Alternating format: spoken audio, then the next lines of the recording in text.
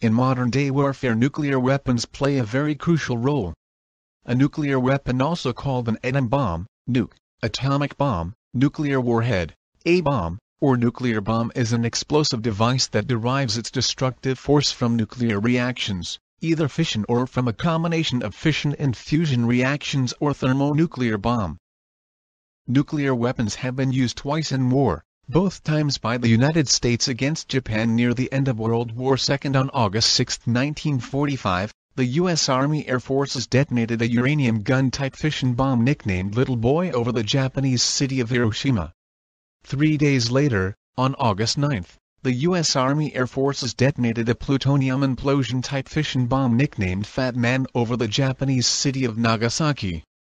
These bombings caused injuries that resulted in the deaths of approximately 200,000 civilians and military personnel. Although the ethics of these bombings and their role in Japan's surrender are subjects of debate.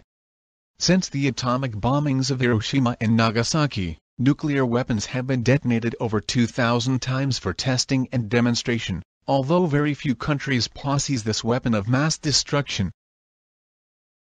Let us find out, what are the countries that have stockpiled maximum number of nuclear weapons from 1945 to 2020. But before I tell you more about today's topic, make sure you subscribe to the channel and ring the bell icon, so that you get the notification whenever a new video is uploaded into the channel.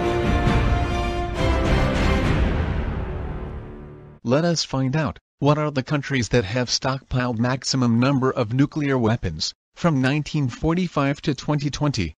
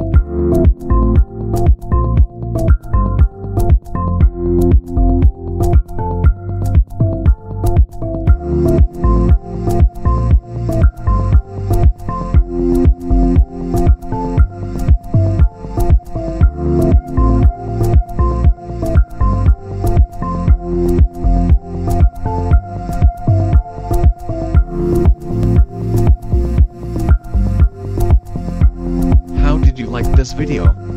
Don't forget to write down into the comments section below. And, hey, if you learned something interesting today, then give the video a like and share it with a friend, so that I can get the inspiration to upload more and more videos for you.